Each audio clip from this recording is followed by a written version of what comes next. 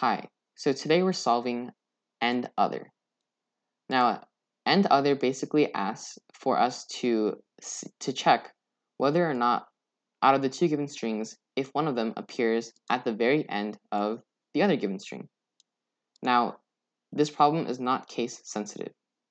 So the way we want to solve this problem is first by addressing the case sensitive issue. So we'll create the method, call it and other, which takes in two strings. We'll say A and B. Now, since this problem is not case sensitive, we can change both strings to lowercase. And we're very lucky that the problem gives us this note right here. Now, once we address the issue of case sensitivity, we need to actually start checking for the strings. However, there's something we should keep in mind. When we look ourselves at these example problems, for example, and other, this first one right here, how do we know whether to check for the second string, whether or not it's inside the first string, or to check whether the first string is inside the second string? And that goes for every single and other problem, example problems and actual problems. Now, as humans, the way we can find that out is by looking at which string is longer. We can automatically see by looking at this example, for example, that ABC, the second string, is shorter than high ABC, the first string. So we check to see whether this is in this. However, we can't always check whether the second string is inside the first string, because if we look at the second example, right here, we can see that the second string is actually longer than the first string.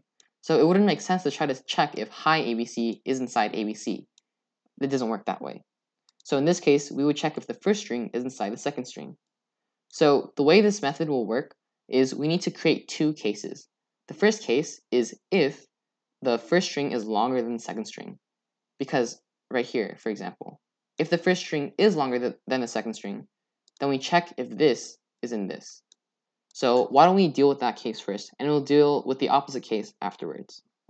So if the length of A is greater than the length of B. If it is, then we just have to check the substring, the very last substring in the string of A, and check if that is equal to the string of B. Now, one thing we can note should be pretty intuitive, but we'll just say it just in case. With the substring of length A that we're checking to see if it equals to B is, a length of is the same length as string B. Sorry, that was really confusing. But basically, what we're checking and the other string are the same length. So if A at length A minus length B is equal to B. Now, if you're unfamiliar with Python notation, basically, if you have a string, Python treats a string as an array of characters. So here, normally in Python, when you have a string and then brackets, the bracket can take in two different parameters. It can take in one number, colon, and then number 2. Numbers 1 and 2 are both optional. Let's say you only have one number in here, number 1, inside the brackets. This is a quick little lesson on Python terminology. Well, Python syntax, basically. If you have one number inside the brackets, this is basically saying the character at that index. So here, if we ran A at number 1, and let's say number 1 is 0, then it'll return H. So, like that. So let's say high ABC is our string A in this case. Then saying A at 0 returns 0. Now, what happens if we put a colon after that? Now, if we put the colon after that, that means everything after that. So in this case, it would be 0 plus everything after.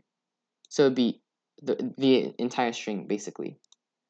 Now, what if we did a colon and then a number? So let's say colon 2.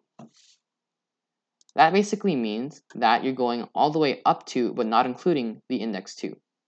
So here, we can count 0 is H, 1 is I, and 2 is A. So we're going 0, 1, and not 2, because it does not include this number. So A at colon 2 would return high. Now, what happens if you have 0, 2? Well then, intuitively, that would return starting from here and up to, but not including here. So in this case, it would return 0, 1, but not 2. So let's finish that aside and go back to the actual problem. Here, we're checking inside string A whether or not the string at length A minus length B is equal to B. If it is, then we return true. And if not, then we return false. That's only our first case though.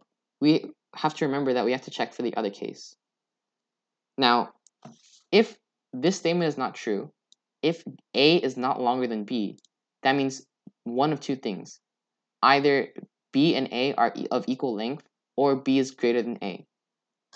But both of those cases can be addressed if we use the right if statement. So now all we need to check for is whether or not the opposite is equal to A. Now, it doesn't matter whether A and B are the same size or if B is longer than A, because if the two strings are the same size, then you can check for either one of them inside each other. It won't matter.